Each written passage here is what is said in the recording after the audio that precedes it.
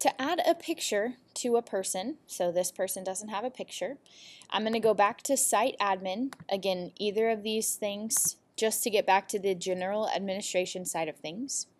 I'm going to go back to Manage Users. I'm going to search for the person I want, but this time instead of clicking the name, I'm going to click Profile over here under Actions. When you click Edit User, there's an option for User Photo. And then you can just choose a file, pick whatever picture that you want,